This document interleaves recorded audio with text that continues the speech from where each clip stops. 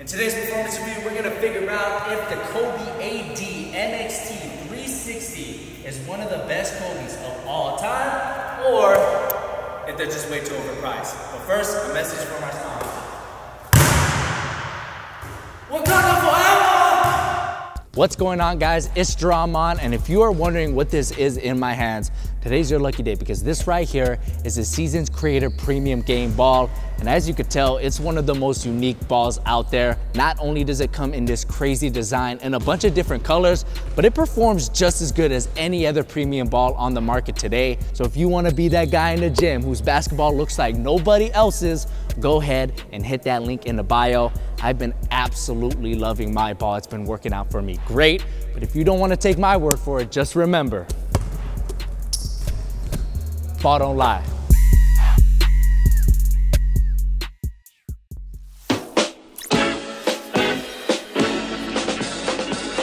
Loyalty over everything. It's a way of life. It's that caddy music.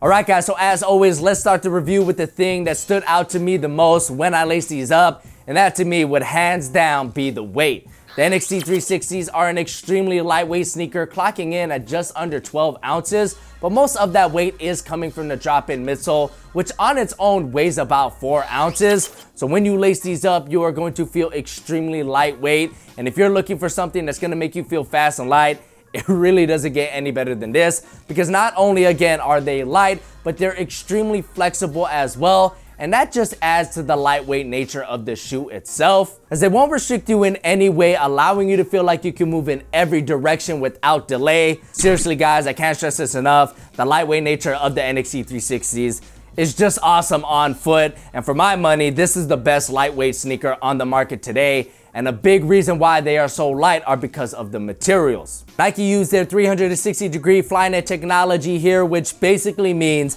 the entire sneaker is made up of Flyknit, and then they just slap this rubber outsole on the bottom. But what this actually does is it allows this sneaker to really feel like a part of your foot, moving with you at every cut, turn, stop, jump. Whatever you're doing out there on the floor, the NXT 360s are going to be sticking with you at all times. And it honestly kind of felt like Iron Man's nanosuit technology just wrapping around my foot. It's one of those feelings that's kind of hard to describe, but once you feel it, you're not going to want to go back.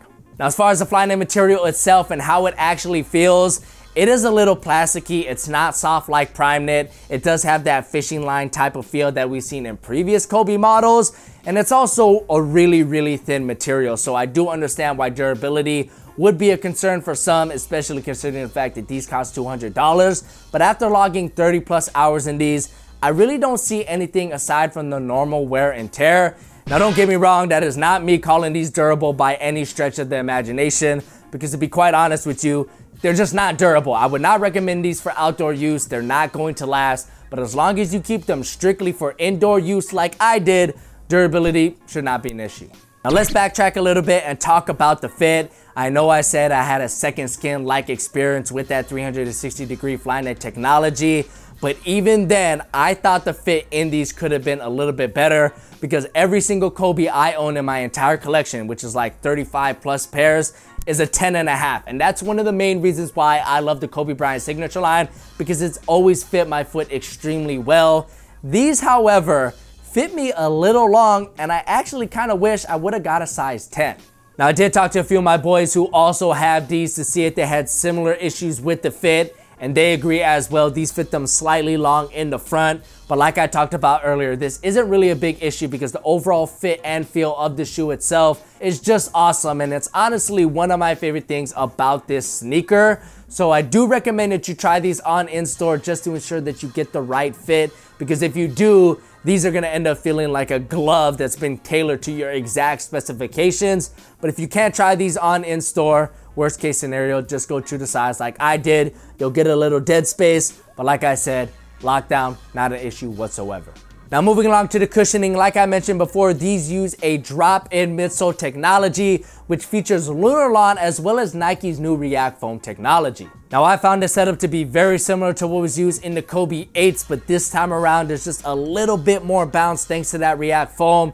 So overall, you are getting a very low to the ground ride that's responsive and provides a ton of court feel. And at times, I actually felt like there was just a little bit too much court feel because after really long runs, my feet begin to feel very tired in these. And that just might be due to the fact that there isn't a whole lot of arch support here. This drop-in midsole is pretty flat, and there's just a couple TPU pieces that are pretty flimsy and they don't really do much. So the NXT 360's cushioning is awesome if you're looking for something that's responsive and very low to the ground and provides amazing court feel. But if you're an explosive player that needs a lot of impact protection, that React foam just isn't enough for me to recommend for those types of players. But for everyone else, you want court feel, this is the way to go.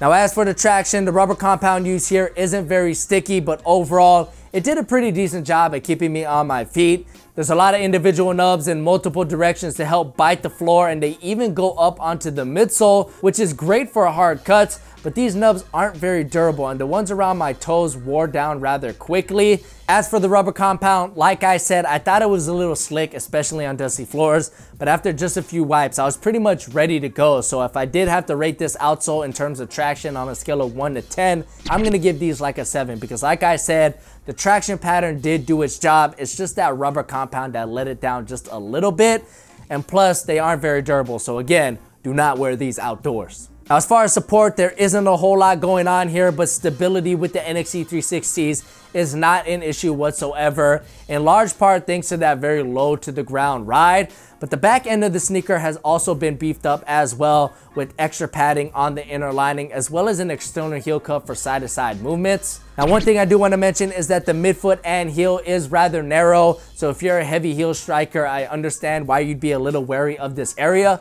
But the good news is that Nike rounded out the heel here for a smooth heel to toe transition, kind of like what you would find in the Kyries. And this basically just ensures that you don't feel any instability here, despite it being a small landing area. And also the drop-in midsole does a very good job at cupping your foot itself, thanks to its rather high walls around its base. But at the end of the day, if you're looking for a highly supported sneaker, these just aren't that. So if you're an explosive player, a big, or you got weak ankles, whatever the reason may be, you feel like you need more support, these would not be the first thing I'd recommend.